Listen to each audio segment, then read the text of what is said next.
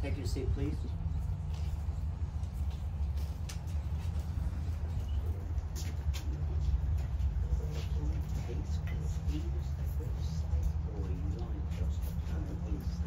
Because of the limited space. Just find available seating and you may be seated. So, once you're finished, remove the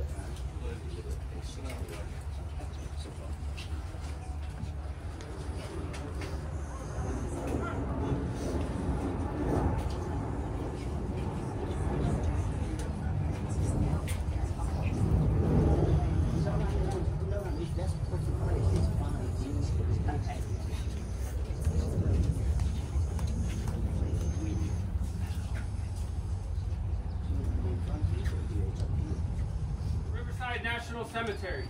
On behalf of our director and staff, we would like to thank you for choosing Riverside National Cemetery as your loved one's final resting place.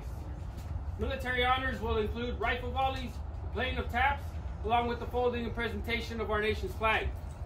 For anyone sensitive to loud noises, please take the necessary precautions during rifle volleys. For those that are able to stand during military honors, please do so.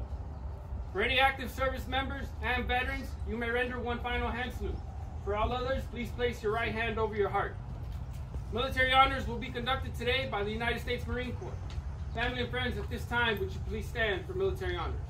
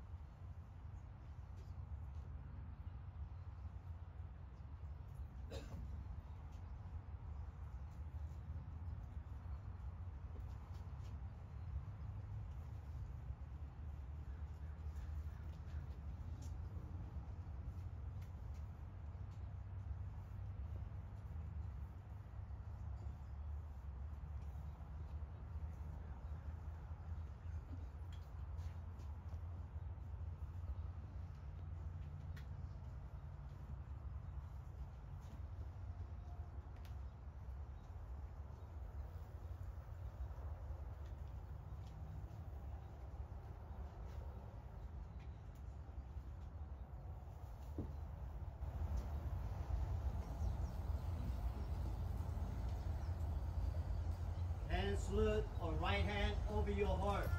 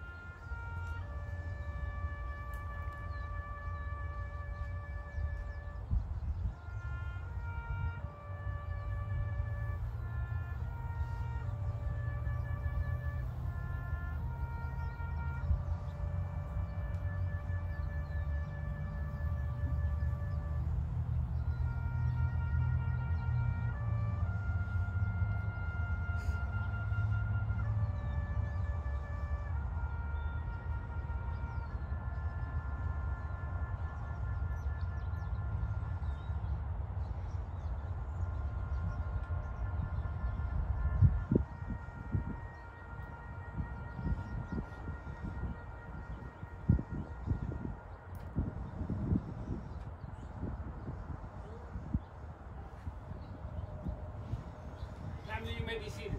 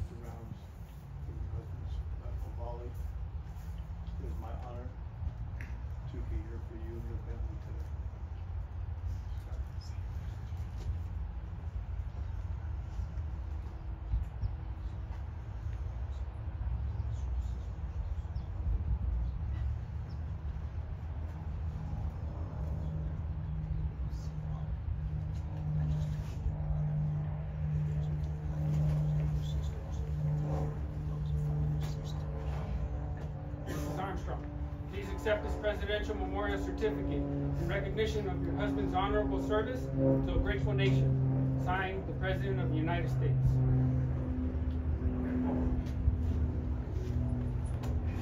This time I would like to invite Major Devine to speak.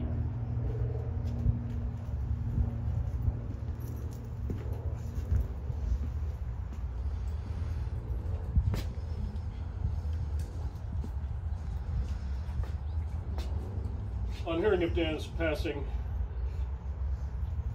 I wrote a tribute to Judy to memorialize the time I had spent with Dan in the Marine Corps. Dan coming from Los Angeles, myself coming from Boston. We met on the hallowed marine grounds of Quantico, Virginia.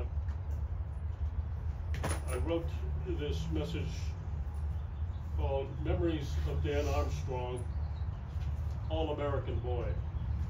And I'll paraphrase most of this for you. As I grew up in the 40s, the radio was our source of entertainment. And one of the endearing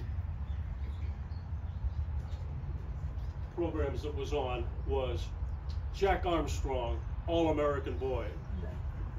And I enjoyed this thoroughly.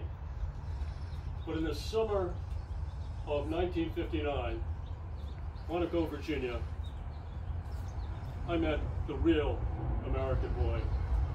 That was Dan Armstrong. We were in platoon leaders class together.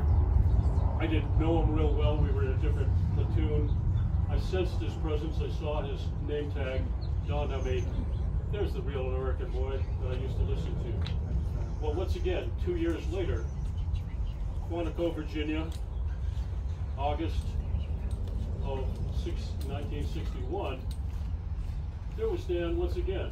Again, we're not in the same platoon, but we see each other. We do things together.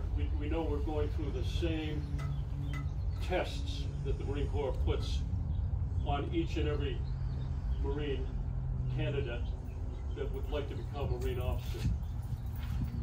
Then, fast forward a year to June of 1962. I arrived at Pensacola, Florida. Who was down the line a bit, not in my same group, Dan Armstrong. Once again, we get our wings. Dan heads to the hangars, the only 50% existing hangars now, but the hangars at Tustin, and I'm down at Camp Pendleton in a VMO squadron. We get our training overseas. I go, Dan's already there. My very first day in country, 1 August 1965, a gentleman that some of you may know, Norman Aylward, friend to both of us. Norm is acquainting me with what's going on around the squadron area. Call comes in, a medevac's in trouble, 8 clicks south of Da Nang. There we go. And Norm says, Doug, need you in the co-pilot seat, off we go. We're up in the air, we're ready to come down. We make contact with the pilot that's stuck on the ground, picking up the medevacs.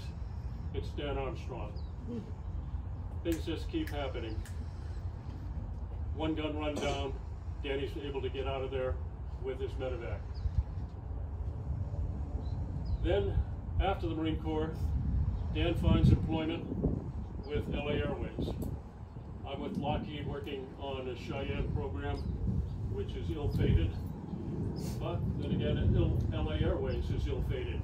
They had a severe crash. We had a severe crash. Both programs ended. That was unfortunate because I had Dan on my list to hire at Lockheed just as the aircraft crashed and wiped out the program. But we got to know each other in the reserves, and finally, we're in the same squadron. And through the reserves, we start sending Christmas cards. We watch our families grow through means of Christmas card pictures. So I know the Armstrong family from a distance. Then my daughter moves to Orange County. We come to visit, and Danny and I get together for lunches.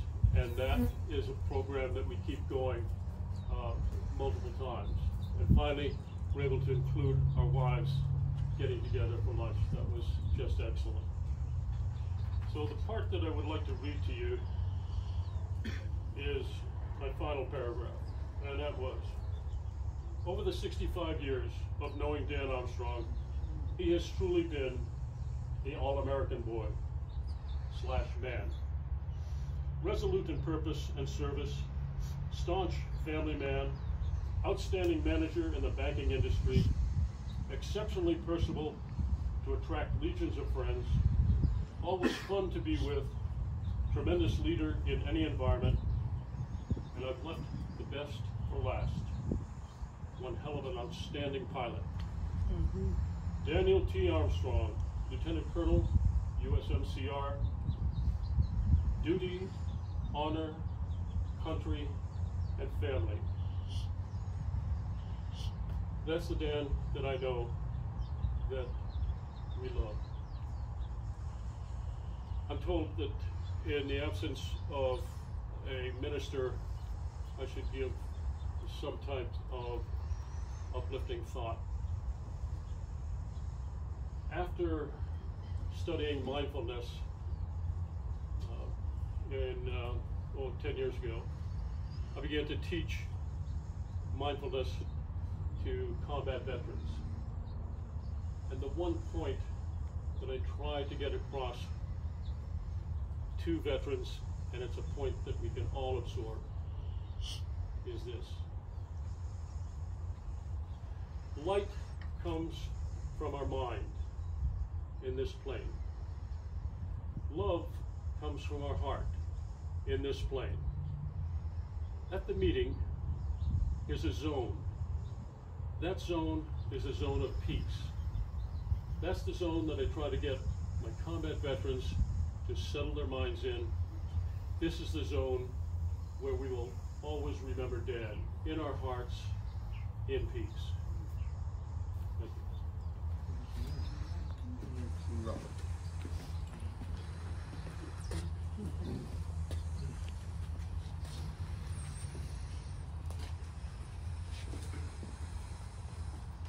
Family and friends, this concludes our service here today at Riverside National Cemetery. Your loved one's interment site will be available for viewing today after 4 p.m. and every day in the future.